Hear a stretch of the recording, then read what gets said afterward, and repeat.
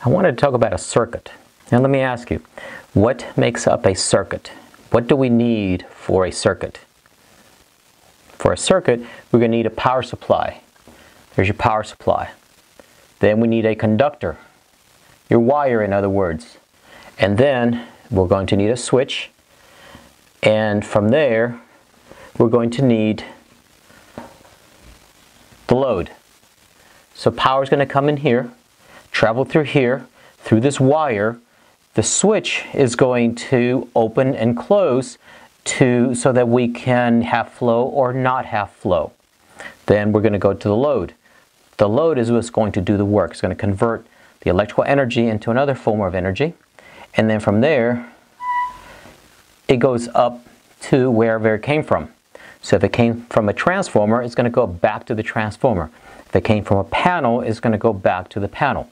So we need the four things: power supply, conductor, switch, and a load, and then it needs to go back to where it came from.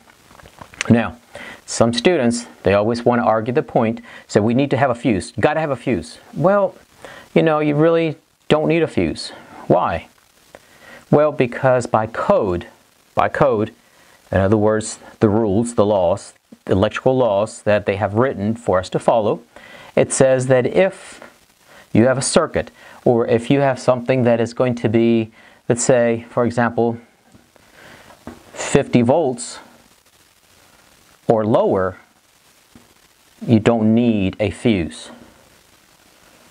You don't need a fuse in there.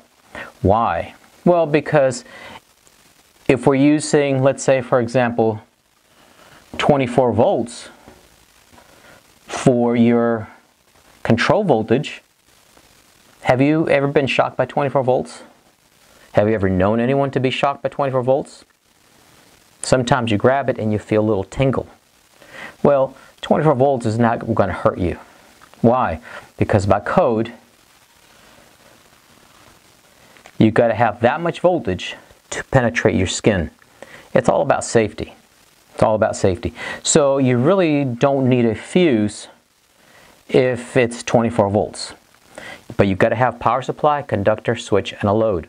I've had other students that say, well, you don't need a switch. Okay, well, if you don't have a switch, how are you going to turn this load on and off? How many loads do you know that stay on all the time? At home, you think of a lamp. Even if you don't have a switch, what do? You plug it into the wall or unplug it. You became the switch, because we need to turn that load on and off.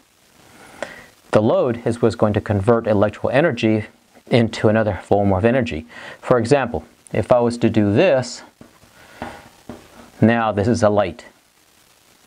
So by opening or closing this, we can turn this light on and off. If you don't have a conductor, how are the electrons going to get to the load? They can't. If you don't have a power supply, how is this going to work? It can't. So you have to have the four things: power supply, conductor, switch, and a load. And yes, if it's above 50 volts, then yes, you would need a fuse. You would need some way of protecting the people that are there.